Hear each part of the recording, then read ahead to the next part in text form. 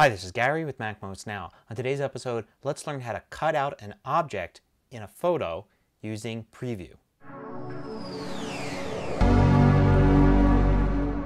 So Preview is a pretty versatile tool, and the latest one in Snow Leopard actually has a lot of image editing capabilities.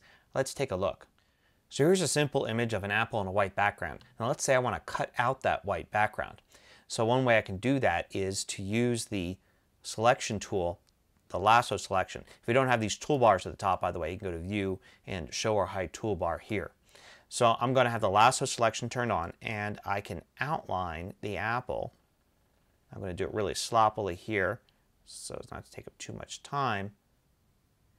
And now I've selected the apple, but what I could do very easily is invert selection under the Edit menu. And now I've selected everything but the apple, and I can delete everything around it. Now you can see I got a pretty sloppy cutout here. If I had taken my time and gone carefully around the edges, I could have gotten something better. So here's another way to do the same thing. In the selection menu, you can go to Smart Lasso. And what this will do is it'll draw this fuzzy area around the outside there. And it's going to try to figure out where the edges are inside of that red area. So I can be a little quicker with my drawing and let my Mac do the rest. So now I release, you see I get a much better cutout here, especially around the well-defined edges, and not so much here. So invert the selection, cut it out. I get something a little bit better than before. So this works better on some images than others.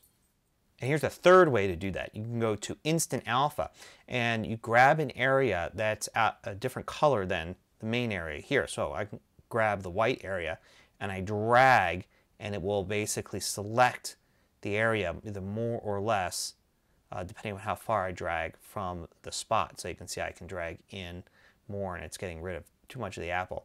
So I want to get it just right in here, and now it's selected just about everything. I could try it again.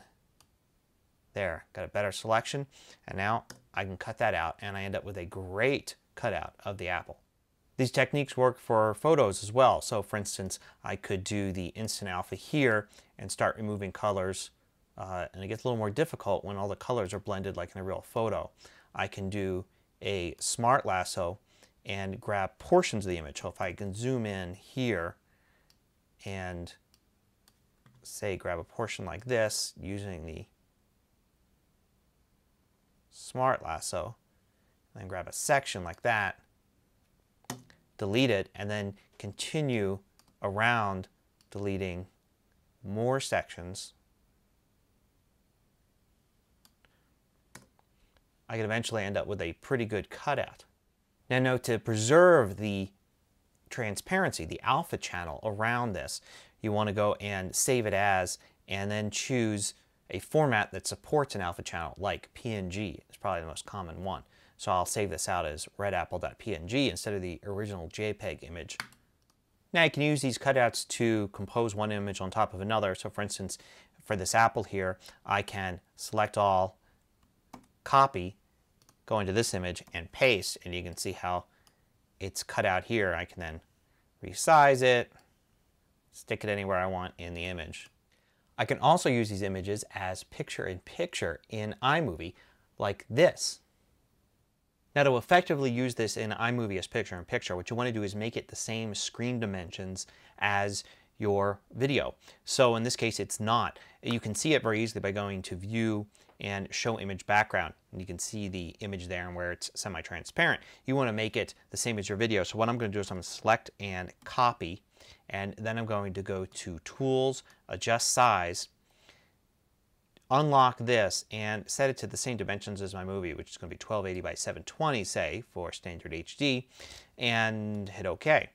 And it will stretch the image. That's no problem. I'm going to select it and delete it and then paste back in the original, scale it down, and then center it like I want. So now I get something that is semi-transparent and the same dimensions as the video I'm going to use. When I use this in picture-in-picture, it will work perfectly. And they work great in documents, say in Pages or Word, or even on websites where you want the background to show through around the object. So that's how to cut out an image using only Preview. Until next time, this is Gary with MacMost Now.